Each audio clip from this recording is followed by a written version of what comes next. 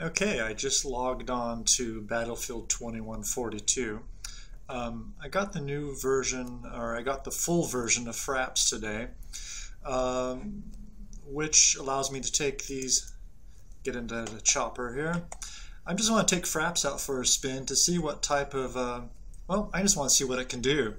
It was actually inside Battlefield 2142 that while I was playing it, I had sort of, I guess, an epiphany about language learning. Specifically, I'd played this for a fairly long amount of time, and after I played it for so long, it occurred to me that I knew exactly what to do in specific situations. So I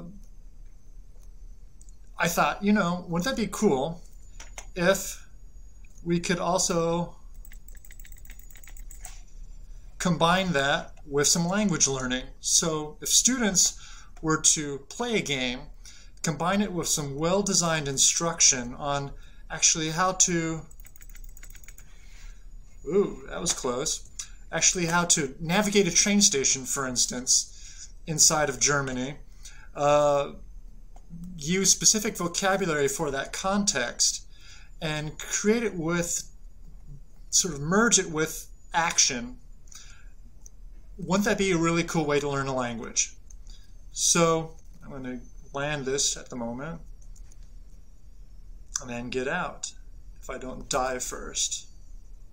So I thought what I would do is try to, I got out of the helicopter just in time. Whoops, I get incoming there. So that's what the whole idea about the Digibond project is. I'm going to try to create a halfway decent computer game and combine it with some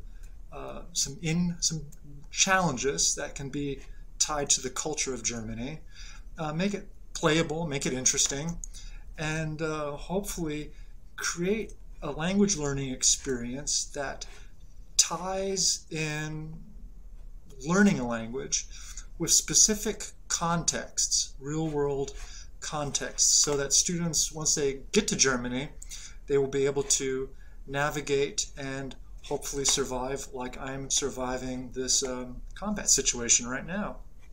So, the Digibond project.